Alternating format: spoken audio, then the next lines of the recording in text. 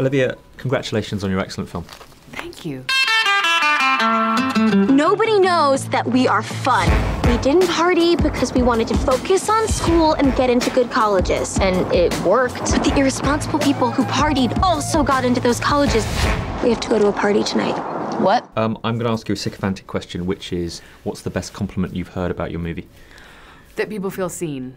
Ooh. Yeah, it really moved me. At the premiere of the film, which was at South by Southwest in Austin, Texas, which is where I intended and hoped we would premiere because I really love the festival, there was a young woman in the audience who came up to the microphone for the Q&A after the film, and there with 1,100 people in the audience, the first time I had shown it to that many people, she became very emotional and she said, "Thank you, I feel seen." And she specifically said that she had been the valedictorian in her high school. She had gone up to make the speech at the graduation, and when she looked out into the crowd, she realized she knew no one.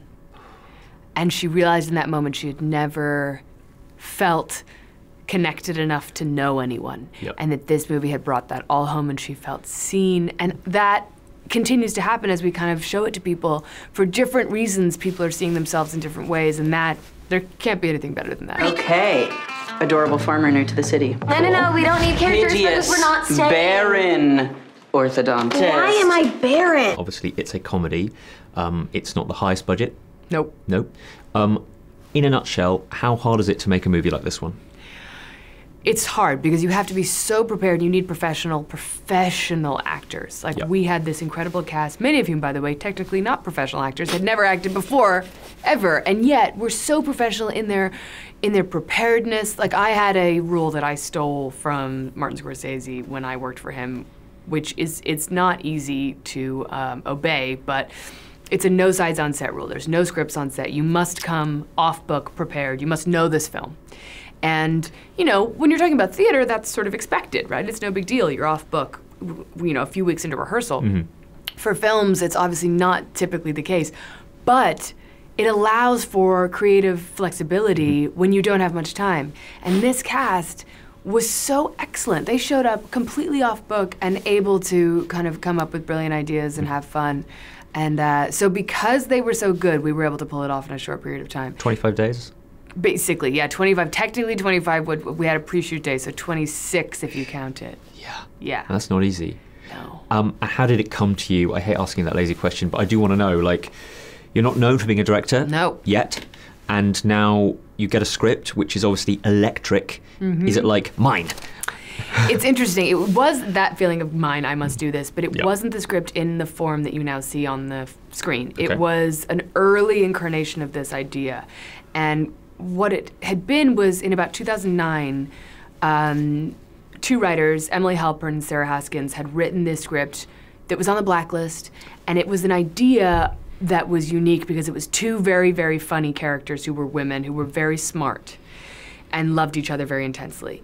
That then didn't make it to production. A few more years went by, and then another writer, Susanna Fogel, came on. She did a pass, and then it didn't make it into production again. But obviously this idea was interesting enough that it was something that people kept attempting to make because it obviously was needed in society. But it's almost like society had to catch up with the idea itself. So then, cut to 2016, I pitched on it and somehow got the gig. I really pitched with a lot of passion because I loved this idea. I had just made music videos, I had made short films, I'd never made a film, but I could see this film in my head, and I knew with a rewrite we could update it to this generation of right now.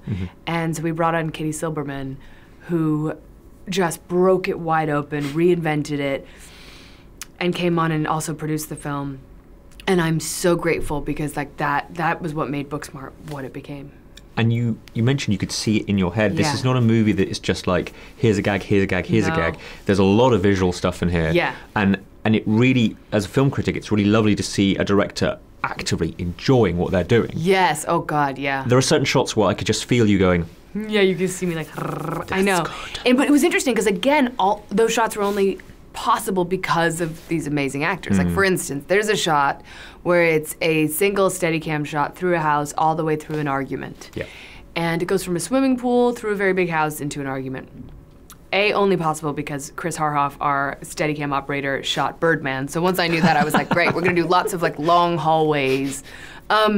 Then 2 actors, Beanie Feldstein and Caitlin Dever, who can handle the extreme kind of emotional acrobatics of a scene, an argument that's very intense, that will be done in one shot. So they have to remain not only, you know, knowing their lines and their choices, but completely present. And my dream with that was to show people listening, because I think so often, particularly in argument scenes, we don't get to see the person hearing the information. No. And it's fascinating to watch someone being hurt, frankly, and seeing how they react in that moment, because it's not often logical. The reaction is something emotional, and for 2 characters who are so cerebral, it was fascinating to me to see them reacting in a completely emotional way. And it was only possible to do in one shot. Second take, they nailed it. Second take. And I was like, this cast is unreal. How easy would A, B, A, B, A, B be? It would just be like, boom, boom, done. Boom. Yeah. Half an hour.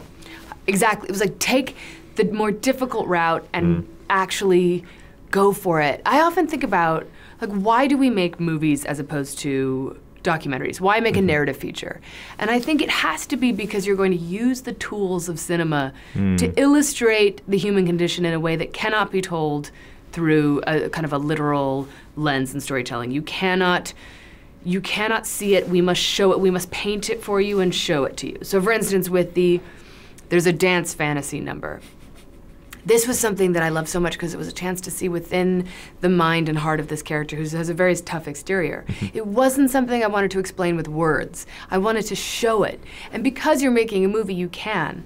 So I felt like, okay, I'm directing a movie. I may never get the chance again.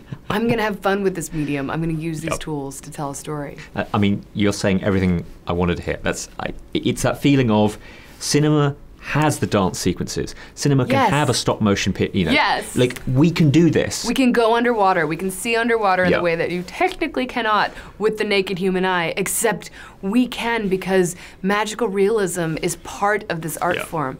Take advantage of it. Actually, it's a reason to gather people in a dark room and allow them to be hypnotized into this state of, I mean, wonder. And hopefully, it rings true to them, and the authenticity and the groundedness of the actual emotions allows them to accept kind of the more bonkers journey you take them on. Also, I mean, I'm sure surface level stuff, everyone's talking to you about the soundtrack, but it's just fantastic. If I were a trailer editor, I'd watch this movie and go, oh, I can do stuff with that. Are we gonna go to school or? No. What's 2 + 2? It was so fun to make this soundtrack. I love film soundtracks. That's one of my kind of favorite things about movies. And I grew up listening and re-listening to every great soundtrack, everything from Pulp Fiction to Grosse Pointe Blank. I mean, there are so many that I listen to on repeat. And indeed, the movies that inspired this one, you know, things like movies like Fast Times at Ridgemont High, Breakfast Club, Ferris Bueller's Day Off, Clueless. These are all movies with iconic soundtracks. So I knew as I was putting the soundtrack together, which was pure wish fulfillment, by the way. I mean, I was like, what if we could get Jurassic 5? What if we could get LCD Sound System? What if we could get Santigold?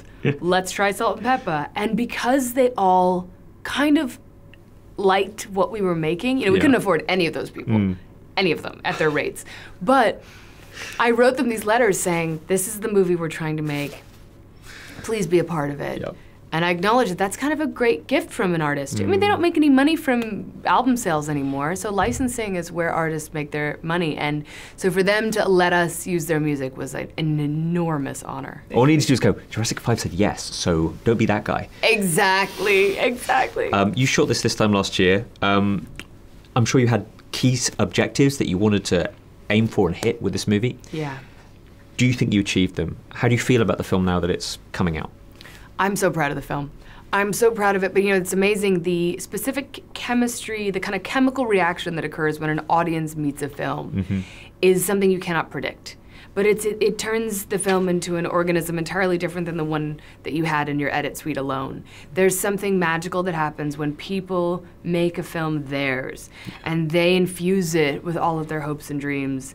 And it's kind of incredible to be the filmmaker, but to stand back and acknowledge, like, this now belongs to everyone who watches it. And I, of course, as any director, I think, does, I see it and I'm like, well, I could have done that better, I could have done that, I could have done that. And it's like really painful to know there are things I had to cut for time that are so brilliant because the actors gave me too much good. But I'm really proud of it, and I'm excited that it's a film that has universal themes, so it crosses cultures. I mean, it's a film that will open around the world, and I'm excited to hear from people everywhere. I'm excited to get people to see it. It's also ruined the word Barcelona for me. That's gone.